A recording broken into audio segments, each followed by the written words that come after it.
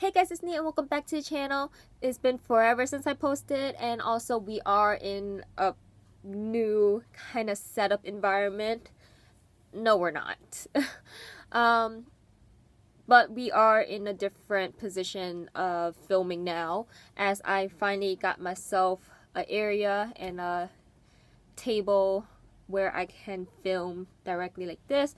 Like I said, I'm cleaning out my room a little bit, closet, but my plushies are there, some blankets, and then like all my clothes are in this closet now, which thank God I have a closet.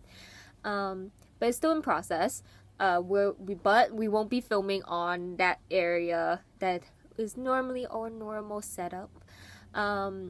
Also, fall break is literally next week for us. I don't know for everyone else. I think you guys might be like near Thanksgiving, but fall break is about to be here, and I'm so excited because then that means I get to film more videos for you guys. I also get to relax a bit from the semester. The semester has been insane. This week is hectic with all the tests, quizzes. It's just so much to where you just don't want to go to school anymore. But yeah, so today, other than that, I feel like I always wear this hoodie, but I am getting a new hoodie that's shipping in soon, new sweatpants as well, so, but you guys don't even see my sweatpants every time I film a video, so, when will I do more vlogs? I probably do more vlogs soon, hopefully. Maybe you guys want to stay active with me. I've been on TikTok the most. We just reached 10,000 followers on TikTok recently, and I'm so happy. Like, honestly, I never thought we would reach that milestone. But let's see if we can reach 10,000 subscribers on this channel. Hopefully, share with your friends. If you guys haven't subscribed, subscribe now. Welcome to the family. Like and comment down below how your year has been going with the whole COVID and school thing. But, you know, let's get on with this video. So today's video is our normal get ready with me chit chat video, as I always been doing. I forgot to mention that I also have a small vanity here now, which I'm so happy about. But yeah, so today we're just going to do like a normal chit chat get ready with me video, because today's topic I actually have a story to add in, and I feel like this topic is something that is meaning to talk about for a long time, and address, because as you guys know, through all my through my whole channel life, I went through a lot of breakups, relationships, breakups on and off. Some of them were toxic. Some of my friends are going through the same thing, and one of my best friends actually is going through something similar. But she hopefully found herself now, and yes, she gave me permission to use her story in this. This is basically a breakup story for her. I was involved because I was the only person who she can reach out to about it, and I got her permission. But if you guys want to follow her on Instagram, I'll put her Instagram up here somewhere or in the description box, and you guys can go follow her. Also follow my social media, and mainly TikTok. But yes, so we're going to go in on everything. I already moisturized and prime and sunscreen and all. So recently we've been hearing like a lot of people getting into relationship. I know some of my friends are in relationships recently, and if they watch this, hi, don't say anything later on. But recently a lot of people have been getting into relationships. I know a lot of my friends are getting into relationships. There are friends that I never expect to get into relationships that got into relationships. But you know, this world is unexpected all the time. But relationships are hard to find, especially when you want that person to be the one, and it's understandable when you first fall in love and that happens. Honestly, you're not crazy, trust me. Before I go on to my friend's relationship and that had happened,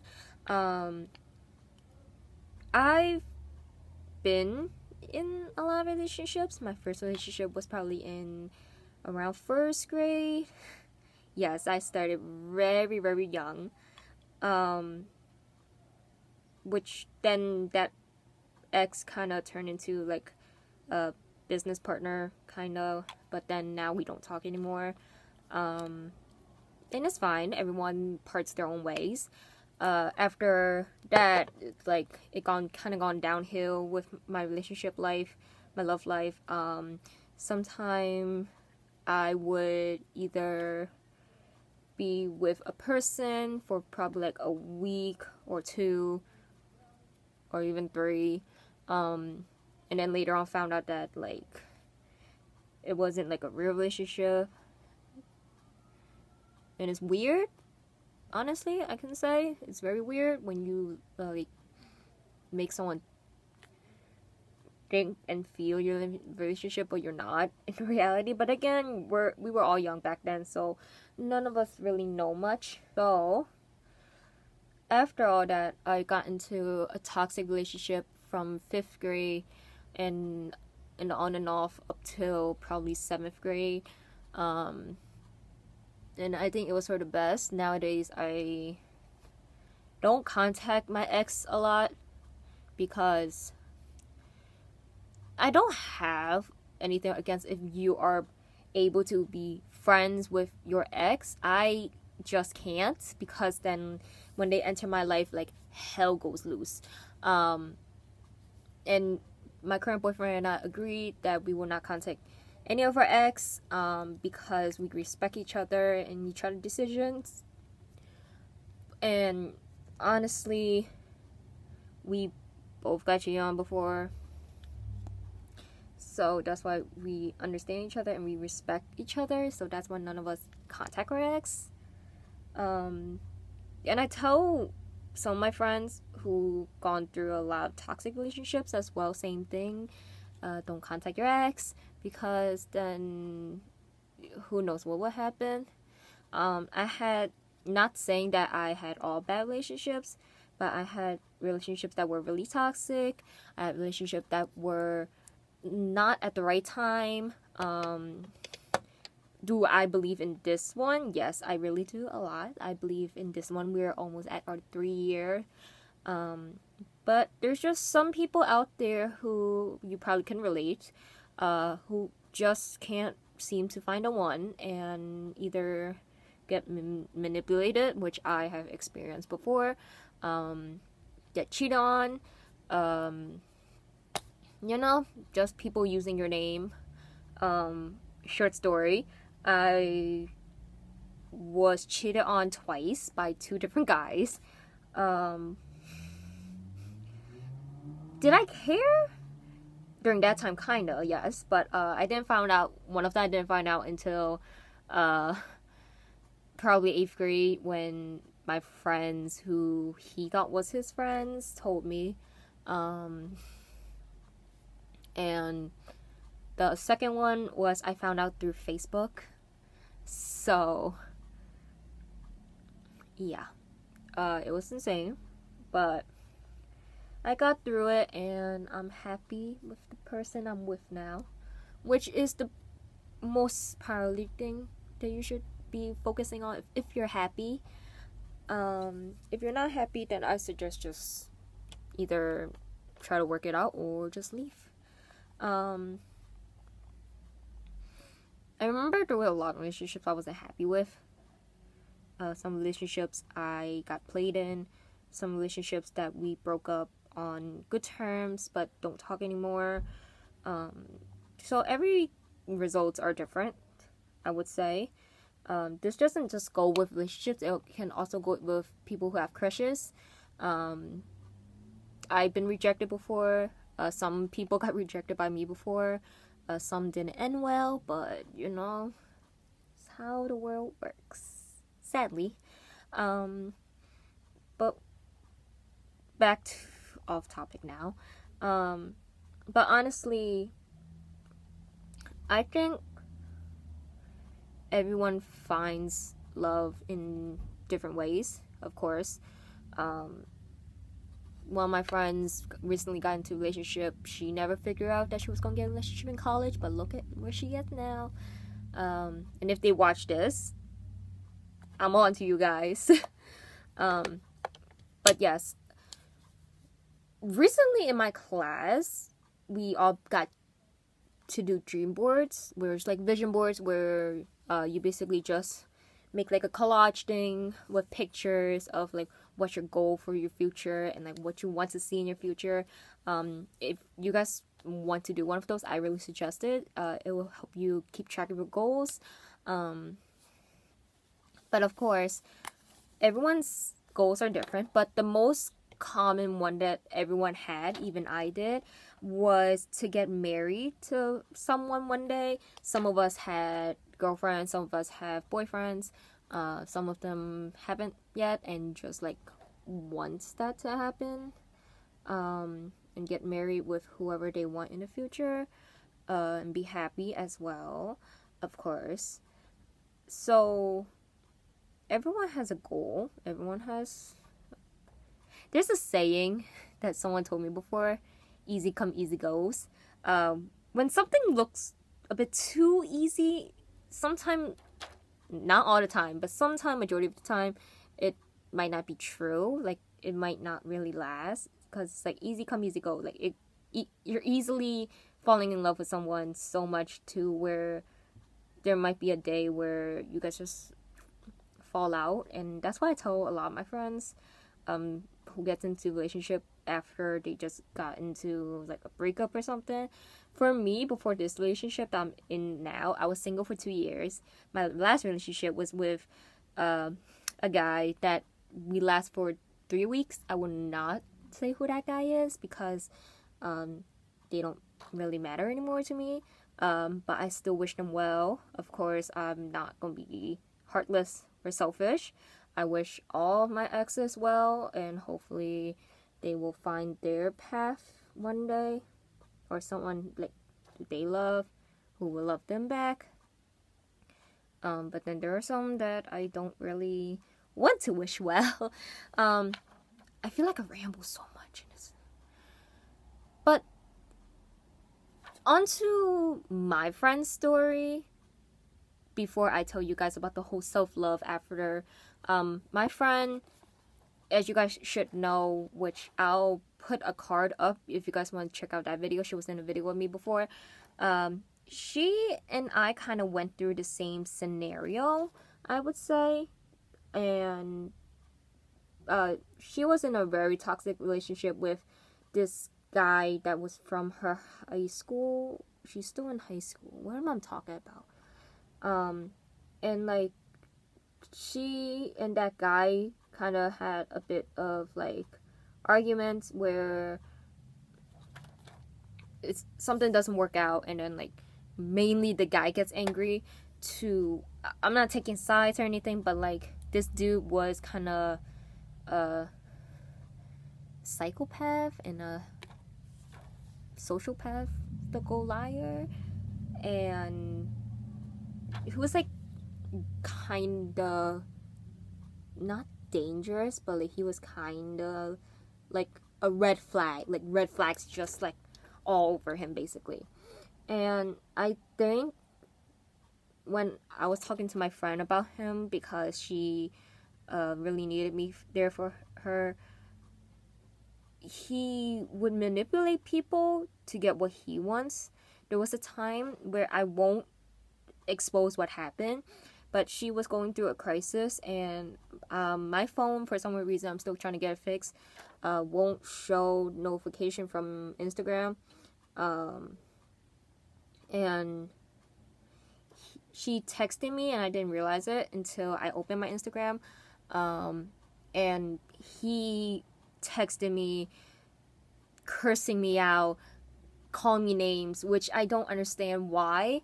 And I got really pissed, so I blocked that dude, and yes, my friend is fine now.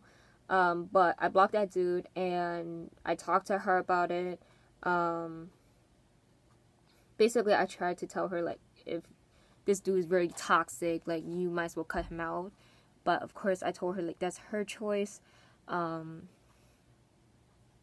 can't force anyone to cut someone out from their life if they don't want to. Of course, she watches my videos, so like I said again, she does give me permission for this. But after her breakup with him, I think they're still friends right now. But there are times where he's like, "Oh, I'll gonna get her back," and all, and we're just like, "No, you're not." So it's like people like those where they just don't realize like what they have done wrong, and they just want to keep coming back to you, and that's not healthy. Honestly, that is really not healthy at all. I think for guys it just takes a while to process, but I remember a lot of my guy friends went through breakups, and like they took a while to process what happened, but everyone's different, no judgment here. After my breakup from 2 years before this relationship happened, I was a mess, a total mess. I did not know what to do, and I just wanted to hide under a rock. Now, with her, she had me there right next to her, to where she was in the mind of the process where like she's ready to let him go because of all the things he has done. So there's two different types of breakups and recovery. One's different, and if you're able to do in this way that another person can't do, just try to be there for them, for your friends. Don't get too involved, of course, because it's not really our business to get involved, but if they want us to be there for them, then be there. I think also a lot of people go through breakups is because like they lose themselves so easily. Like they always have to depend on this certain person all the time. They like just lose their independence. Like they don't become independent for themselves either. They just want to be dependent with that person all the time, which is very annoying, trust me. But that's why I'm saying after a breakup is very hard, but yet you have to try and move on. I as you guys can see, I took like a 2-year break from dating. Did I had crushes? Yes, I did. Was someone trying to talk to me? Yes, there were. If they watch this, you can't lie, but they have a beautiful girlfriend now who is one of my friends. And honestly, everyone just like go through in different ways. Just like treat yourself, like get yourself back on your feet, show who's boss, because you can't just let them like be like, oh, I won, I broke up with them, and now they're sad and I'm happy. No, you can't let them be like that. Okay, some of the situation, there might be different. I remember that my situation, I kind of felt like I let them win, but that's just me. It's just some advice that you might be able to try and recover. It's basically by doing things that would get your mind off it, like listening to music, hang out with your friends, hang out with your loved ones. Like you need something to distract yourself. Ex that don't remember anymore. Do they remember me? Probably, but I don't remember a lot of them anymore. Sometimes people just don't listen to you, and to me that's fine, because that's their life, that's on them, they can choose whatever they want to do. A lot of my friends have never listened to me, and some of them end up miserable in their life, and that's fine. Like I told them, like I'm still here for you if you need. but sometimes I just don't agree with their choices. And like I said, that's fine. Everyone's different. To wrap up this video, which there was a lot of rambling in it, honestly. To wrap up this video,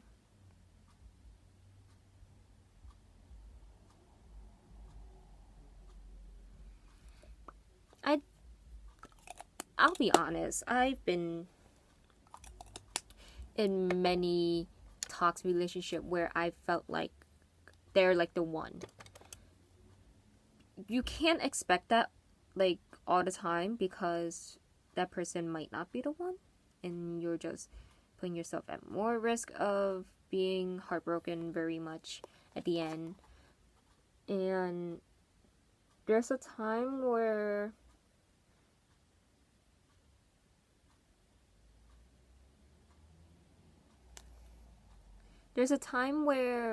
it feels like you just can't leave them, you just can't live without them, and I understand that. Everyone copes with breakups differently. Some are ready to leave that person because they have a reason why, and some just don't have a reason why they want to leave that person. You just need to take that toxic person away from your life, because the end, honestly, they might not be worth it because they're very toxic. But I went through so much to where some of my advice actually helped my friends already. I rambled a lot. This was like, I feel like this was mostly like a story time kind of video, but like, yeah, in the end, just remember that there are a lot of toxic people out there. Be careful with yourself. Honestly, take time to know that person if you really like them, but don't rush things. Just expect that there might be some people out there who are like forever with you. There might be some people out there who might not be the one for you. Just expect that. If I could go back, I would tell my younger self, like, just wait until high school, because you'll meet the one in high school. And yeah, honestly, relationship is hard. Even if you're just like, if you just have crushes as well, it's very hard as well. I don't blame anyone. You're not crazy if you are very in love with that person, but they're not in love with you back. That's like a one-sided love. But soon enough, you'll get over it. It just takes process time. Like I said, just be with your friends, do something you love, do something like, be a person who's very independent, and just be like, I don't need a person to make me happy right now. Focus on yourself, self-love, and honestly, just love yourself. Love yourself first before you love someone else. Please, guys, remember that. Love yourself before you love someone else, because then you can love yourself more and you love that person. You kind of will be fine a little bit. But yes, love yourself before you love someone else. Please, that is the number one thing I am asking you guys to do. But yeah, that wraps up the end of our video. This look kind of looks insane. I don't know why my eyeliner is like that for some weird reason. But yes, I'm going to be filming a couple TikToks so I can have them to post every week now. Since school is about to come to an end, meaning I'll have more time to film. But yeah, so I hope you guys enjoyed today's video. I hope my experience, my friend's experience, like, they help you guys like learn a bit through our experience, from toxic relationships to breakups to self-loving. If you guys want me to make like another self-love video, I've done it before, I'm pretty sure. And I'll put a card up here for you guys to look, or probably a card somewhere throughout the video already. But yeah, so if you guys haven't subscribe now, so you guys can get more content like this. Follow me on TikTok if you guys want more content on there. They're mainly POVs, which is point of view.